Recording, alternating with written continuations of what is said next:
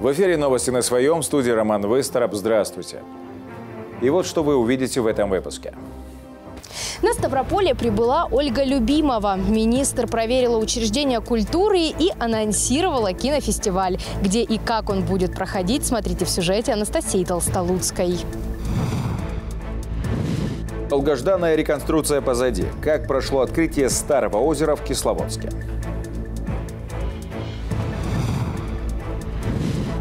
Новый состав для новой истории. Кто будет защищать гандбольное Ставрополье в высшей лиге России?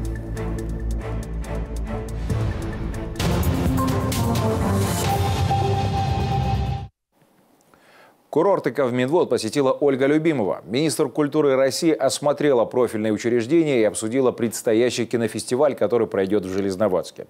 Звезды отечественного кино и музыканты, мастер-классы и просмотры фильмов под открытым небом. Чем еще порадует гостей, узнала Анастасия Толстолуцкая. Дом культуры в станице Бекешевской ремонта ждал давно – 30 лет. И, наконец, в прошлом году здесь стартовали работы. Будет открыт хореографический зал, будет открыта театральная студия, декоративно-прикладное искусство. Меняют все от пола до потолка. Ремонт планируют завершить в сентябре. Преобразится местный дом культуры благодаря нацпроекту «Культура», а проверили ход работ министр культуры России Ольга Любимова и губернатор Ставрополья Владимир Владимиров. И разрослась станица. Тут просто еще благоустройство доделываем, но мы его доделаем. Да, здесь в процессе. Заметно. С рабочей поездкой на Ставрополье министр культуры прибыла не случайно. Осмотрела учреждения культуры и обсудила кинофестиваль, который пройдет в Железноводске. Хотелось, чтобы это был праздник, который, знаете, с категорией, как Министерство культуры говорят, 0+, когда можно будет приходить всей семьей, когда здесь мастер-классы, здесь немножко поиграть, здесь вместе встретиться на концерте. Ну и, конечно, смотреть кино. Это очень важно, в том числе, между прочим, когда принимаешь решение, где будет проходить мероприятие, когда сама инфраструктура города позволяет это делать. Программа первого кинофестиваля «Фирум-24» насыщенная. Гостей и жителей курорта ждут встречи со звездами российского театра и кино, концерты, мастер-классы и все это в Железноводске. Откроется фестиваль, как всегда, как делается это на больших форумах, красной дорожкой, которая идет, вы знаете, каскадная лестница в курортном парке, которая идет сюда, во дворец культуры Пускипалеса. По ней пройдут звезды, сюда приглашены и друзья Сергея Пускипалеса. Большинство мероприятий пройдет под открытым небом. Планы обсудили на пресс-конференции. Организаторы надеются, что довольны останутся отдыхающие города-курорта и жители Ставрополья. Основная нагрузка будет как раз на озеро и на Фромплощадь. Потому что, как было сказано, у нас будет рок-группы. Рок-группа будет, которая запросили про райдеру очень большое количество света и звука. То есть будет очень громко. Я думаю, нас будет слышно на всех каменодах. А еще одна из фишек будущего фестиваля – сериальная ночь. Гостей и жителей ждут премьеры, дефиле, мюзикл от студентов одного из главных театральных училищ страны и многое другое. Этот фестиваль является продолжением нашего кинофестиваля «Герой время». Вы знаете, да, что большим нашим партнером, большим нашим другом был Сергей Пускипалес. И мы, в общем-то, в его память все-таки продолжаем то дело, которое он начинал. И он был одним из инициаторов фестиваля «Герой время». Сегодня он преобразовался в фестиваль «Фирум». Понятно, что потому что это город Железноводск. Пройдет фестиваль с 26 по 29 сентября. Анастасия Толстолуцкая и Иван Дацунов. Ставропольское телевидение. Старое озеро в Кисловодске открылось после масштабной реконструкции. Долгожданное событие отметили праздничным фестивалем, которое посетили около 50 тысяч гостей. Почему стоит хотя бы раз побывать на водоеме и какие новые эмоции может подарить старое озеро? С Кисловодского пляжа сюжет Ильи Белозерова.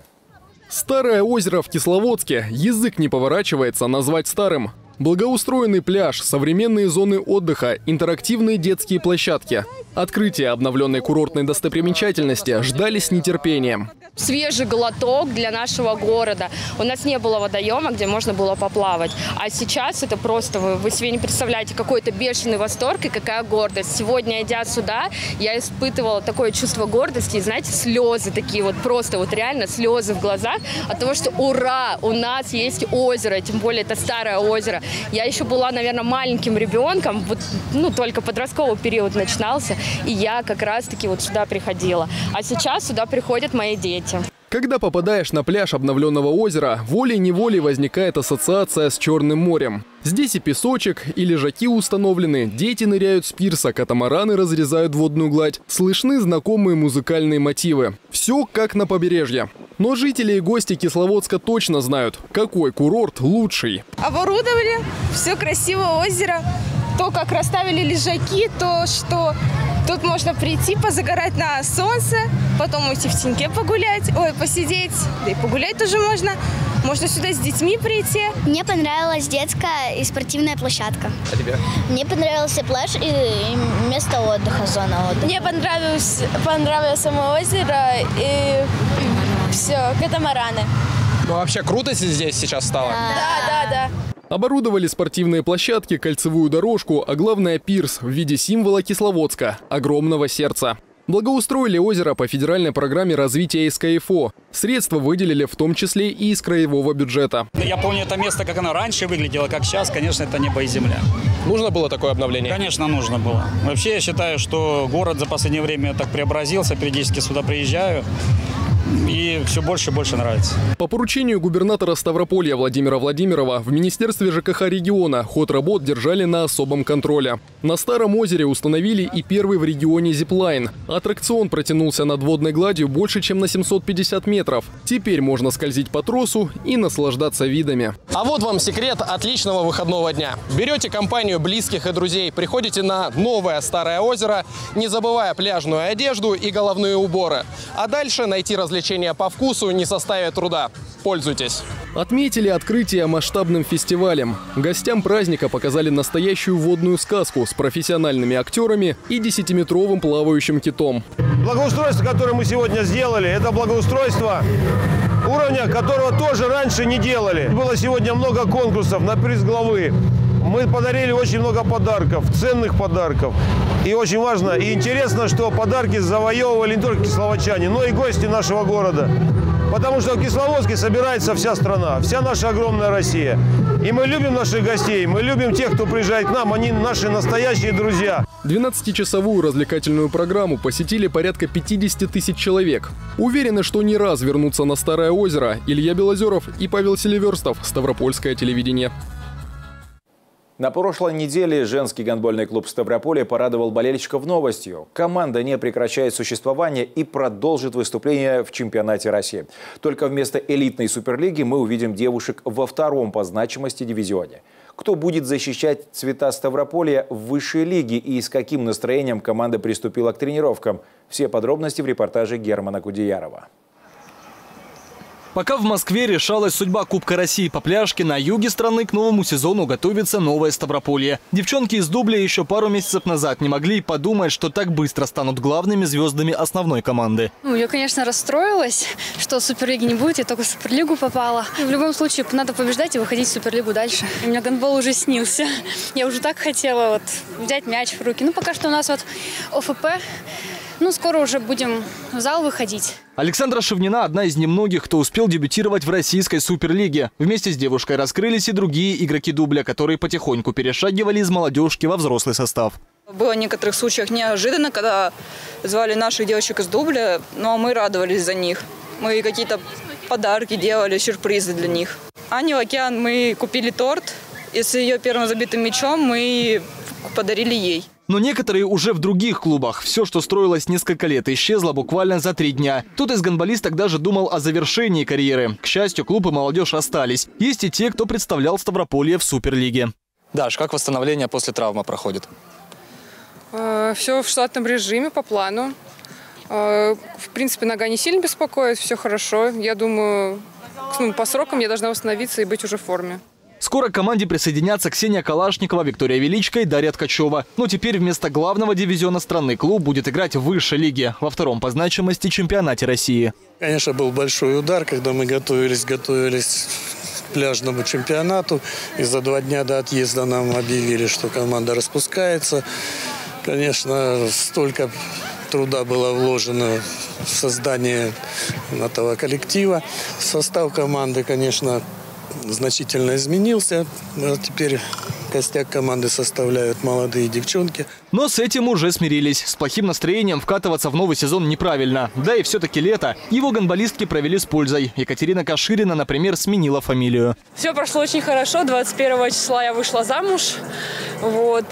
Были в ресторане, была фотосессия, все было очень прекрасно. Были родственники, приехали, родители. Настроение, в принципе, хорошее, но тяжело на самом деле, потому что очень большой перерыв был.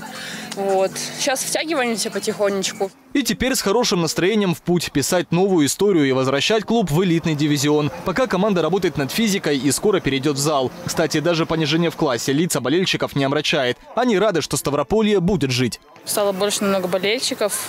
Все прям группировались, начали болеть. Большое всем спасибо. Расскажи, как лето провела. Честно, отлично. Еще поотдыхала, но очень ждала сборов, очень ждала тренировок, очень соскучилась. Новый сезон Ставрополье начнет примерно через месяц. Вести клуб в Суперлигу будут воспитанницы училища Олимпийского резерва, которые каждый год мечтали попасть в главный состав. Но теперь они и есть основная команда женского гандбольного клуба. Герман Кудеяров, Иван Шаталов, Ставропольское телевидение. На этом у нас все. Еще больше новостей вы сможете найти на нашем сайте stv24.tv или в социальных сетях. Также вы можете присылать нам свои обращения на номер 8 928 350 80 70. В студии был Роман Выстороп. Далее в эфире Алексей Форсиков с прогнозом погоды. Оставайтесь с нами. Здравствуйте, друзья! Прогноз погоды на вторник, 6 августа на Ставрополье. Что? Все еще жарко.